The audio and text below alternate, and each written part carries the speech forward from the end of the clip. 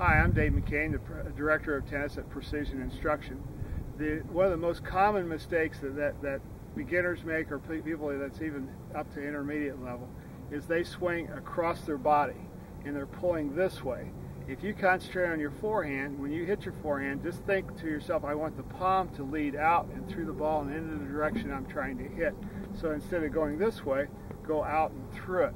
A quick tip for the backhand is when you hit with one hand or two hands, lead with the knuckles of your right hand. So your knuckles lead out and through the ball instead of across the body. Thank you.